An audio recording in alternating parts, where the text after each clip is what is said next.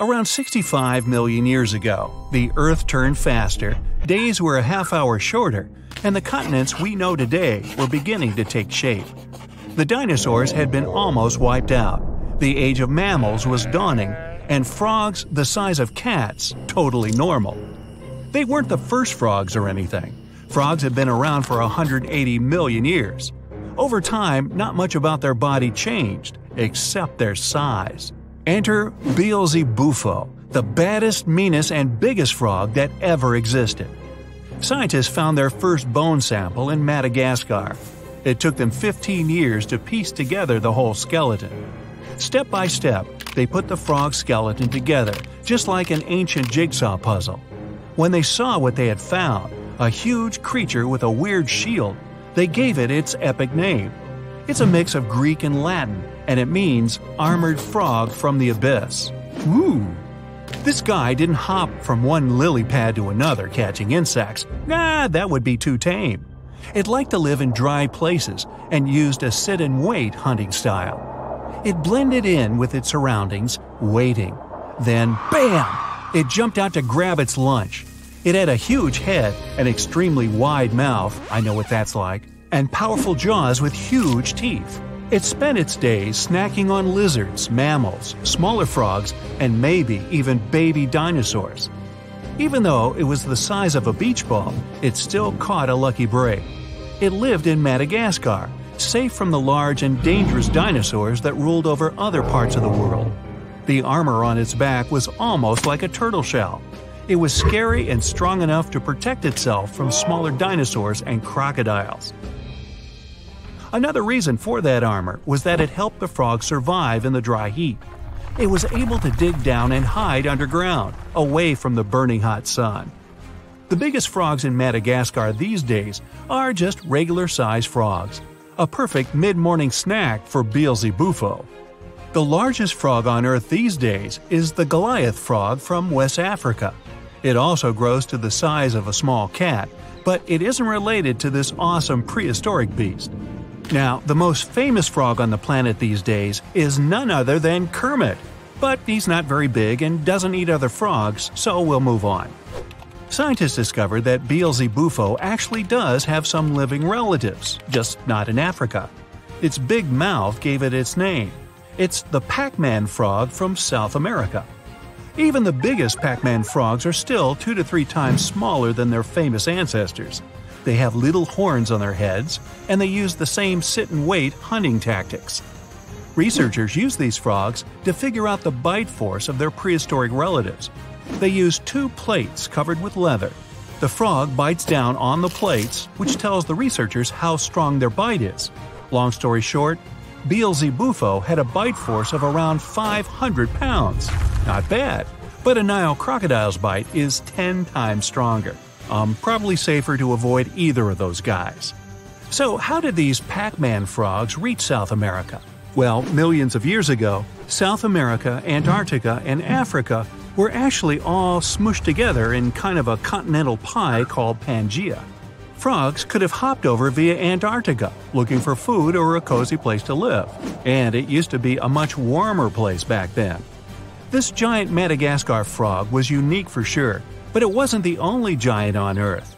If it had been alive earlier, it would have probably made friends with Megan Europsis, not to be confused with Megan of Sussex. It's the largest known insect to have ever existed. It looked something like a dragonfly, a big one. Its wings stretched about the length from your shoulder to your fingertips. It was flying around way before flying dinosaurs had come along. Back then, there was way more oxygen around. That's why this dragonfly was able to grow so big. Another reason for its size? There was no one else flying around looking for a tasty dragonfly snack. It had time to develop dangerous teeth and figure out how to fly around like a pro. Megatherium americanum, the great beast from America, was the ancestor of today's sloths. These days, sloths get a bad rap for being super slow and kind of boring. But the sloths of the past walked on 2 legs and lived on the ground. This giant sloth was as tall as a giraffe when standing on its back legs, as heavy as a hippo, and looked kind of like a bear. It had huge claws but was most likely a vegetarian. Early humans probably saw it roaming around. It only went extinct about 10,000 years ago. Giant armadillos were cruising around back then too. They used to be the size of a beetle, a Volkswagen Beetle. Just like today's armadillos, they had a huge tough shell made of bone and was super heavy. They looked pretty scary, but they were just harmless vegetarians. Regular prehistoric kangaroos had flat faces and forward-pointing eyes. They didn't hop around at all. They weighed as much as a horse and were so bulky they could only walk around on two legs. They used their one large toe to move quickly through woods and plains, looking for delicious leaves and shrubs. They might have even used their tail as a fifth limb. Other than that, they have a lot in common with modern kangaroos. But Diprotodon, the largest kangaroo-type thing ever discovered, was about the size of a rhino. It had strong, furry legs, just like a kangaroo. But this guy wasn't into jumping around all over the place. It spent most of the time munching on bushes and lounging by a lake or river. Sounds good to me. The biggest shark that ever existed was, Megalodon. Imagine a great white shark. Now shorten the nose, flatten the jaw, and stretch out those pointy teeth. This thing was enormous, as long as a bowling lane and as heavy as a blue whale. Female megalodons were most likely twice as large as male ones. Even though it's long gone, its food is still around. Giant sea turtles, seals, porpoises, smaller whales. Delicious. The megalodon probably had the most powerful bite of all time, and it was so big it needed plenty of food every day. Scientists have found megalodon fossils off the coast of every continent except Antarctica. Sharks don't have regular bones except for their sharp teeth. It's one of the reasons why they're so fast and skillful in the water. Giant scorpions used to rule over lakes and rivers, and even swam in the ocean about 400 million years ago. They had claws the size of bowling pins. By comparing them to other scorpions, they calculated that this giant sea scorpion used to be about twice as big as a fridge, if you include its claws. It most likely grew so big for the same reason as these monster dragonflies. They were much higher levels of oxygen in the air back then. Ancient saltwater crocodiles were almost the size of a bus and as heavy as an elephant. They lived about 130 million years ago and were at the top of the food chain. So, what did they eat? Pretty much anything that got a little too close. A few million years after the fall of the dinosaurs, a new gigantic beast took over. It was the Titanoboa, the largest snake the world had ever seen.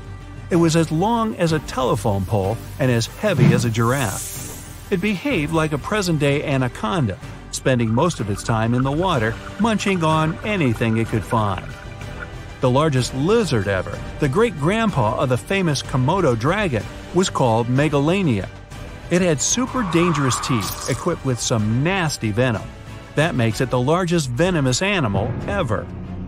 Some of the largest birds of all time lived around 50 million years ago. Think of an albatross with a seriously dangerous mouth.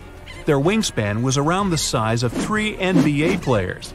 Now, it wasn't easy finding out about these huge birds and their lifestyles. Researchers took fossils all the way from Antarctica to California to compare them to bones of related species. Back then, Antarctica was much warmer than today. It was covered with ferns and was home to a bunch of animals: marsupials, frogs, ancient penguins, albatrosses, and even falcons. You're relaxing in your garden, sipping an iced tea, eyes closed, smiling as you hear the nearby trees beginning to cause a stir. Those mischievous rabbits are always up to no good. But they seem louder than usual. Much louder. You jump up from your sun chair, spilling your iced tea. That's the least of your problems, as you desperately hope your eyes are deceiving you. But they're not. And there's a T-Rex standing in your garden. Your movie brain kicks in, and you know you need to remain still, because T-Rexes can only see things that move. Right? Please start running! And while you're fleeing for dear life, I'll tell you about how this isn't the case, as this Tyrannosaurus Rex actually has amazing vision. First of all, T-Rexes are huge. In Canada, they discovered the fossils of the largest T-Rex ever found. This finding suggests these animals could stand at the height of 12 feet and weighed over 19,000 pounds. This dino is affectionately known as Scotty. So what does their size have to do with their vision? Well, I don't know. Maybe the fact that they had giant eyeballs? One of the largest mounted T-Rex skeletons belonged to a lovely lady dinosaur called Sue. It's now based in the Field Museum in Chicago. So, it has eye sockets that measure 4 inches across. This suggests that her eyeballs were over 3 inches in size. That's bigger than a tennis ball. Anyway, doesn't it just make sense that anything with eyeballs that big would have amazing eyesight? And those eyeballs were positioned 12 feet above the ground. So it was like the T-Rex had a pair of binoculars for eyes. I wonder if that type of vision has a name. Oh, wait, it does! It's called binocular vision. This type of eyesight allows animals to clearly see three-dimensional objects, even if they're motionless or camouflaged. As if the giant reptilian monster needed any help in being a walking source of destruction, T-Rexes also had evolution on their side. On top of evolving over millennia to have larger eyeballs, the genetic makeup of the animal's entire face gradually changed. As a result, its snout grew skinnier so as not to impair the creature's vision. So from an eyesight standpoint, T-Rexes were comfortably set up to be the kings, queens, and rulers of their time. I wonder if any species would be self-centered enough to view themselves as the rulers of their time today. Probably humans. So it's only natural that we ask ourselves how our vision compares to the theropod dinosaur, which is the dinosaur family that T-Rexes belong to. The family name, Theropoda, conveniently means beast-footed. This serves as another reminder that this is not something you stand still around. A T-Rex's vision was so sharp that it's believed the creature could see and distinguish objects as far away as nearly 4 miles. We amazing humans can do no better than 1 mile. I'm not trying to stop you from getting a good night's sleep here, but do you know how this makes things even scarier? Despite the T-Rex's daunting size, there's a good chance that the dinosaur would have seen you before you saw the dinosaur. Let's use the eyesight of a more worthy opponent to compare with the T-Rexes so we can appropriately adjust our monster ranking. How about the king of the land and the king of the ocean? The lion and the shark. Much like the T-Rexes can't see still objects theory, the lions can't see colors theory is equally as false. At the same time, it's indeed not a lion's strong suit. Their eyes don't have many receptor cells known as cones. Those are responsible for distinguishing colors, but lions still do have some and aren't colorblind. Although they would be limited compared to a T-Rex and even a human in terms of vision during the day. But when it comes to lions' night vision, it's a different story. They have lots of receptor cells known as rods in their eyes. These cells are responsible for black and white vision, which means the lion has very strong night vision compared to a human. But compared to a T-Rex, researchers have measured the bony circle known as the scleral ring in the dino's eye. Then they compared it to the eye socket size in 164 living lizards and birds, as well as 33 dinosaur fossils. And now, scientists are confident that T-Rexes also had great night vision. Add this to the fact that a T-Rex's day vision was already superb. But what about the shark? In their kingdom, under the sea, a shark can see 10 times better than a human, all thanks to a feature in their eye known as the tapetum lucidum. It allows them to see very well in the low-light conditions of deep or murky waters. At the same time, the false rumor about lions only being able to see black and white does actually apply to a shark. On top of this, a shark can only see about 50 feet ahead. Given that the T-Rex doesn't have any of these limitations, and that sharks won't be showing up in my back garden anytime soon, I think the T-Rex still comfortably reigns supreme as the scariest monster. And I've also never been much of a swimmer, unlike T-Rexes. Researchers believe they were actually quite adept swimmers and enjoyed taking lengthy dips in the water. But do you think there may be a more powerful creature you can compare a T-Rex to than an oversized kitty and a shark? How about the gorilla? Gorillas are believed to have good eyesight, which they use to identify food and detect the movement of potential prey and dangers. These animals also have strong color vision, which is a valuable asset for locating ripening fruits in treetops. Like all other primates, gorillas have eyes that face forward rather than one on each side of their head. This means that each eye's field of vision overlaps with the others, creating a three-dimensional image. Sound familiar? Yep, you guessed it. Like the T-Rex, the gorilla also has binocular vision. It allows this creature to accurately assess distances and depths. This ability comes in handy when they try to maneuver the complex environment that is the jungle. Gorillas also have a specialized area of the eye called the fovea. It contains numerous light-sensitive cells and allows for good visual acuity. So, overall, vision is definitely a strength of gorillas, which puts them apart from their fellow primate, the monkey. The latter relies much more on its sense of smell. So, all this time, you've been running away from the T-Rex that showed up in your garden, scared for your life. But has it ever occurred to you that maybe it's not chasing you to eat? Maybe it's chasing you because it wants a pat on the head, or a belly rub like a stray dog. Are we sure that the T-Rex was actually this supreme hunter and ultimate predator that we've made it out to be? We know it was a meat eater, but maybe it just lived off scraps left from other dinosaurs. Well, I don't think it wants a belly rub, and if I were you, I wouldn't stop to ask. Although there has been debate, researchers are confident that T-Rexes were, in fact, dangerous predators. And one of the main reasons scientists have come to this conclusion is because of the animal's vision that we've been discussing. Why would this terrifying creature be able to spot things so far away, have excellent night vision, and have its facial features evolve if those big eyes weren't used for hunting? And it would be disrespectful to the Dino King to imply this vision was needed for protection. Ever heard the saying, eyes like a hawk? It should be eyes like a Tyrannosaurus Rex, since the dinosaur had better vision than the bird. A lot of these birds of prey, such as eagles and falcons, also have binocular vision, which helps them to hunt. Plus, do you know which family of meat-eating dinosaurs those birds descended from? You guessed it, the same one as the one T-Rex belonged to, the theropods. Well, I hope now you'll never stand still if you ever come across a T-Rex. You travel along the coast of the North Atlantic. In your Jeep, you're driving through the jungles and plains, taking amazing pictures of wildlife for your blog. And then, you accidentally come upon a place that isn't marked on any map. It's a bay with an azure coast. No human has ever set foot here. You've discovered a huge footprint of an unknown creature on the sandy beach. The size of the print is more than half of your vehicle. Suddenly, out of the tropical forest that borders with the beach, you hear a deafening roar.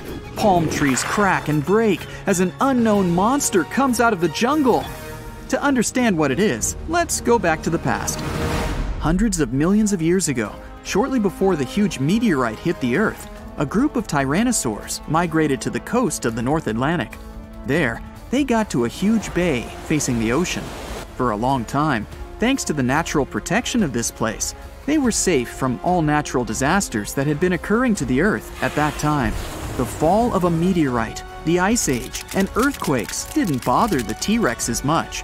But they weren't the only monsters in this place. A group of megalodons swam to the bay for safety too. The most ferocious creatures of the oceans and of land were forced to live in one place.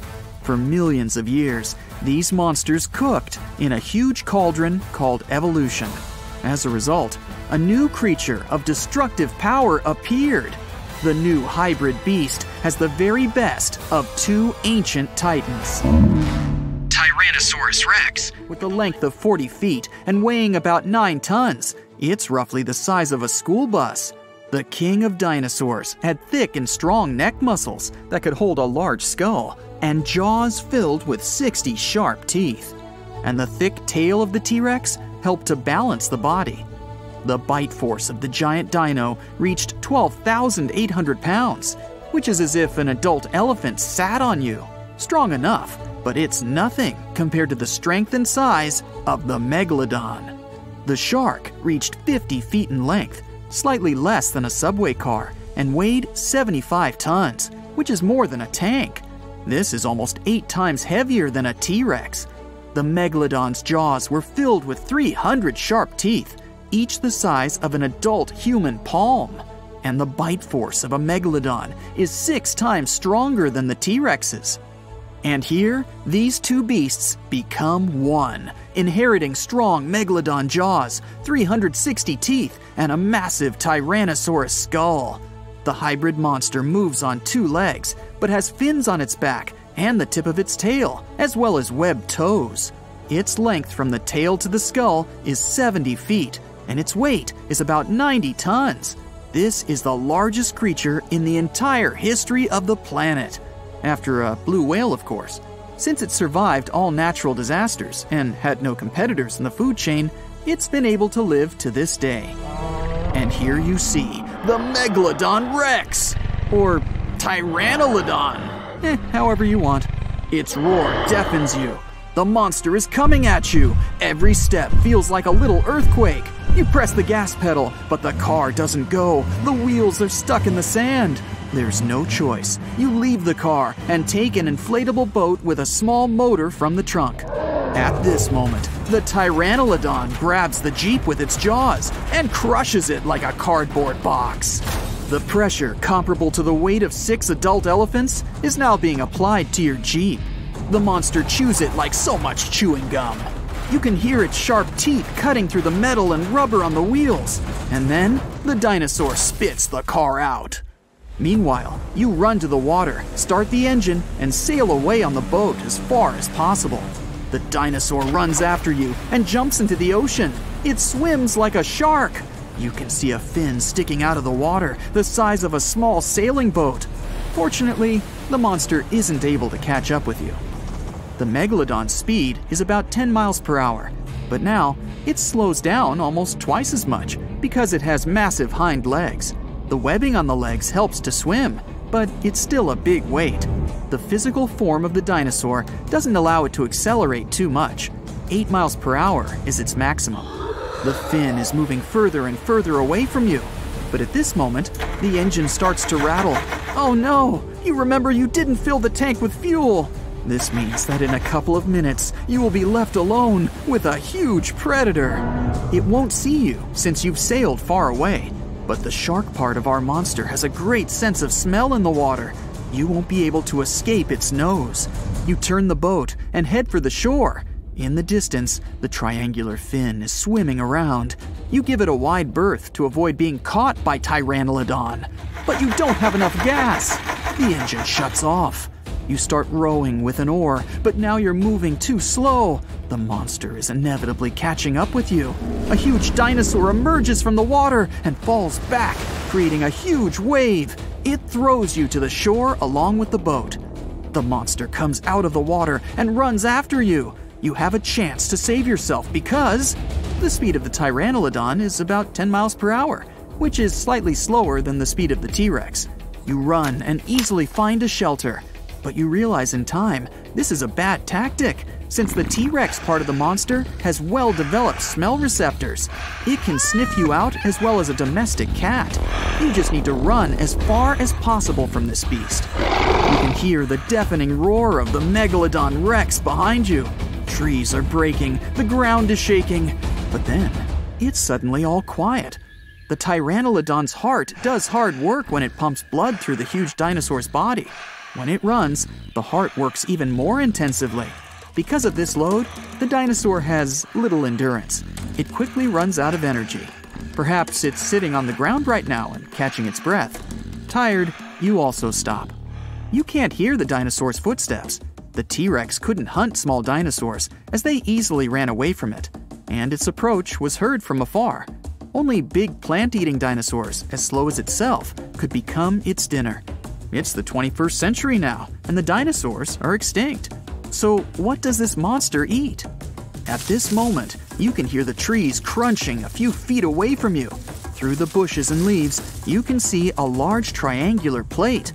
You run to the side and realize that this is a real stegosaurus. It seems the Jurassic period is still preserved on this piece of land. The herbivorous dinosaur, the size of a bus, calmly eats grass and makes noise. On the other side, you hear the heavy footsteps of the hungry Pteranodon. The stegosaurus senses the upcoming enemy. It gets into a fighting position. Pteranodon is approaching. You run back to a safe place and watch the fight. Pteranodon runs out of the jungle. It growls, opens its massive jaw, and attacks the herbivore. The stegosaurus quickly hits the enemy with its barbed tail. The Pteranodon falls to the side. Trees shatter into splinters, and the ground shakes under the huge monster. It gets up and furiously runs at the opponent. You decide to run away to buy yourself some time. You come to the shore, jump on the boat, and row as far as possible from the bay. The roars of two giant dinosaurs come from the jungle. You decide to sail along the bay and get to the beach with civilization. While you're sailing, you notice that it's suddenly become quiet. Too quiet. Waves appear on the surface, but there's no wind. The water bubbles, and you hear a terrible hum from the ocean depths. Through the blue surface, you can see several tentacles. They're huge, and they're on your every side. This must be a huge squid, or even a kraken. But then, you see the head of this monster is a shark's one. Now you definitely can't escape, because the Crackalodon swims out of the water. But this is a completely different story.